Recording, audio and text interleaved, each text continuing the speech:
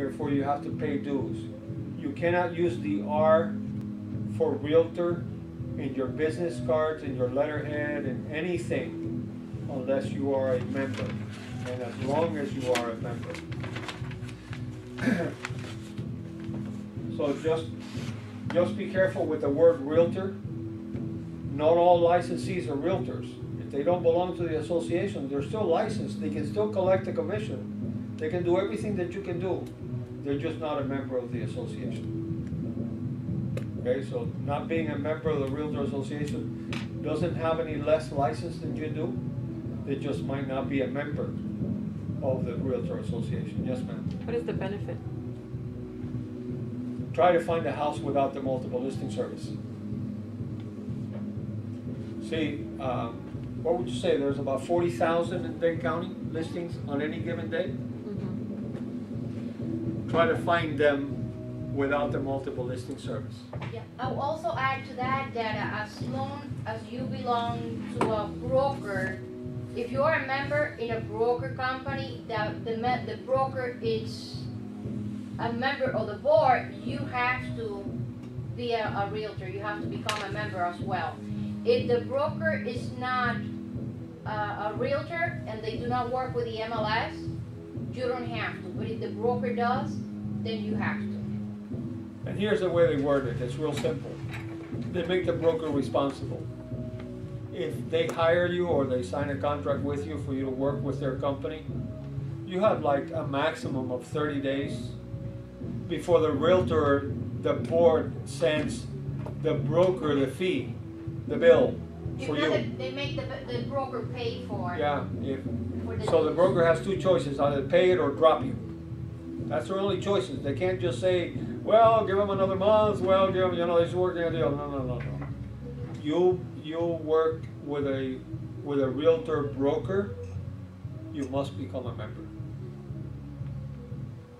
It is a violation of your contract with your broker, therefore your broker with the association, that everyone that works with them has to be a member. It is not cheap, but it pays for itself. One transaction will more than pay for the whole year membership and the MLS. I mean, maybe not $100 transaction, because it's about $600-700 a year between the association. I pay almost $800, but I'm a broker. For me, it's a little bit more expensive. For the realtor, I believe it's about 600 and something. So, and they divide it in two portions. One of them is about $400, and the other one's $200 a year. within a year. Yeah. Okay, that's not bad. it's an investment. It's an investment. But when I said a couple of $1,000, I already included. Right.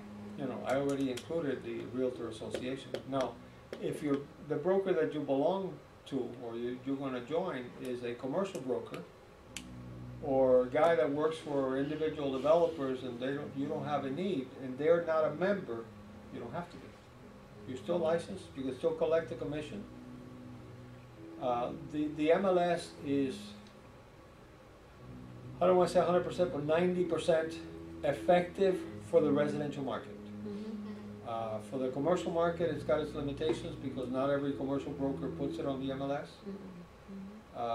So it's got its limitations for commercial and industrial, but for residential, it is an absolute necessary tool.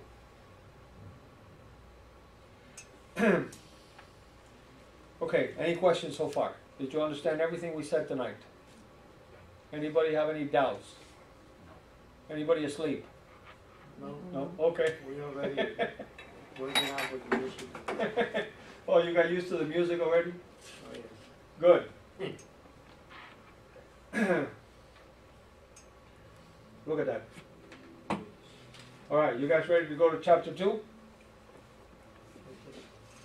Let's hit it. Remember, we're not going to finish chapter 2. We're going to do a portion of chapter 2. Yes, ma'am. No, I just wanted to say, tell them about the questions if they want them to be sent to. There is your book. I don't know how many of you even browsed through the book. maybe you didn't browse too much of the book, but you'll find that every chapter has a quiz, and you will not find the answers anywhere on your book, okay? Now, the reason for that is because they want you to get used to taking this kind of test. So you read the chapter and you take the test as if it was a test. It doesn't count. You're not graded on it. But I spoke to Wilma and she has no problem doing this. If you want, Wilma can send you by email the answers to the individual chapter quizzes and even the practice final exam at the end of the book. Because there is a practice final exam at the end of the book. Practice, quote, not your final, not your real final. But I'm going to suggest to you that if you tell her that you want it,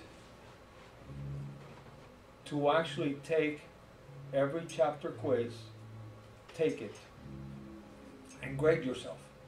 Because that's what, you got to remember that you have to, in order for you to say to yourself that you have understood the chapter that you just read, you should be scoring better than 75%.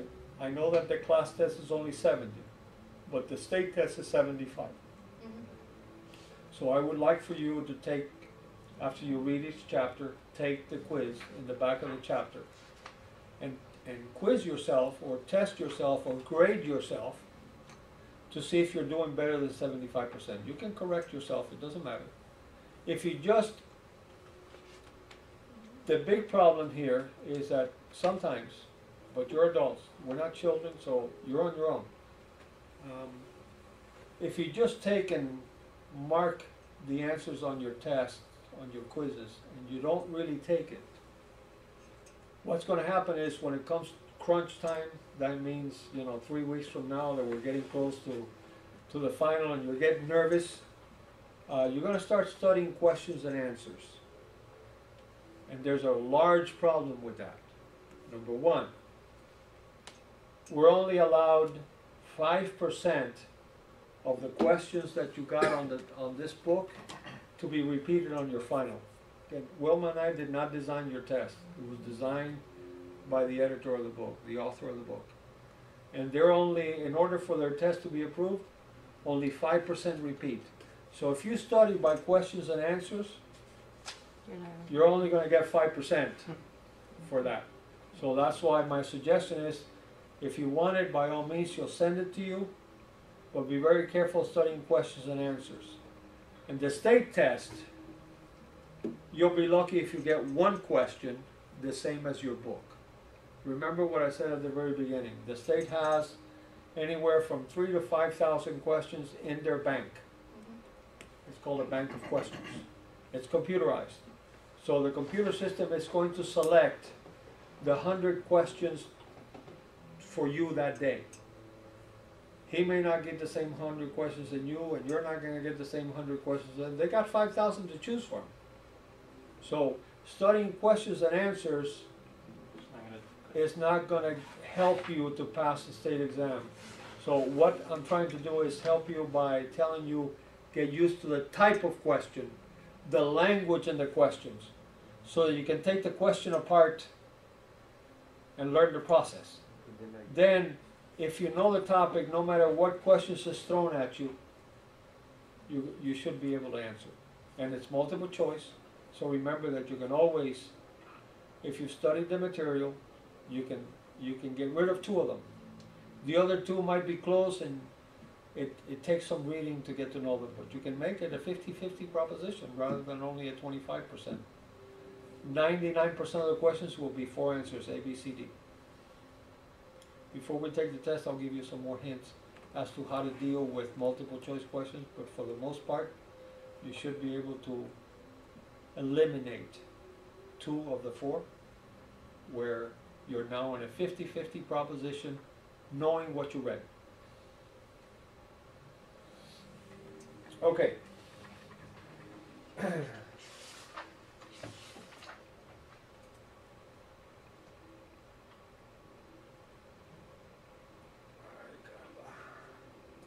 Okay, be that way. Where are you? There you are. Give me number 2. Thank you. There we go. Now, chapter 2, and by the way, I don't know if you've ever had a conversation with Linda Crawford or the state. I've been fighting the state for 10 years now. I don't like chapter number 2 being number 2. I want chapter number 2 to be number 1. Only because this is the license law qualifications. This is what you need to do and to know for the application and to be able to be qualified to take the state exam. They do it in chapter 2 instead of telling you all about real estate. Tell me what I need to know. Okay. Chapter 2 deals with license law. Remember that you have a chapter review on every one of them. And this one says, after completing this chapter, the student should be able to define the sales associate, broker associate, and broker. Those are the 3 basic license terms. List the academic requirements for sales associate and broker licenses. List the application requirements for sales associate and broker licenses. Identify services of real estate requiring licensure. Recognize exemption from licensure. And distinguish between post-licensing education and continuing education. I told you a little bit about it. Now you're going to get into the nitty-gritty. One of the first things that you got to know is a Latin term called caveat emptor. Caveat emptor is buyer beware. Okay? Let the buyer beware. The intent of real estate regulation is to protect the health, safety, and welfare of the public. Not for your protection, for the protection of the public. Today, law has evolved to protect the buyer with disclosures of material defects. We're going to talk about all the disclosures required. The key terms, things that you haven't probably never heard of. Something like nolo contendere. Anybody know what that is? Nolo contendere? I guess you've never had a traffic ticket in your life either. That's good for you. No contest. No contest. Nolo contendere. How about prima facie evidence? Another one of the terms that you've probably never heard of. Prima facie is what you see in front of you, take it as legal. One of the best examples I can give you of prima facie evidence is somebody shows you a license in real estate. You don't have to go run to your computer to check it. Take it in face value. Prima facie. Okay? Somebody shows you a license, they're licensed. You're not required to be investigators. You take it for what it's worth. If they made a bad copy, or they made a good copy, or they made a false one, it's their problem, not yours. Take it on face value. How about withhold adjudication? Anybody ever heard that term? Withhold adjudication.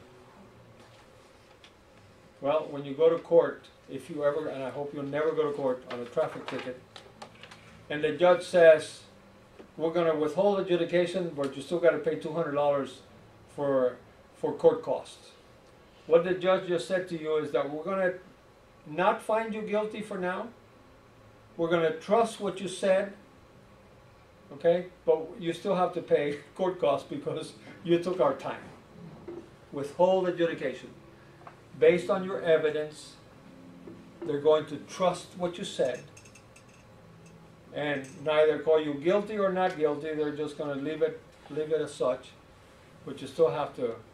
Now, here's what happening with is nolo contendere. Nolo contendere, in many terms, and especially in real estate licensees, is you plead at no contest. When it comes to license law, they look at that as being guilty. If you ever plead nolo contendere to anything, and you have to tell the real estate board, they're going to count that as being guilty. They don't like no contest. Fight for your rights. Nolo contendere is not good. Okay, let's take after caveat emptor.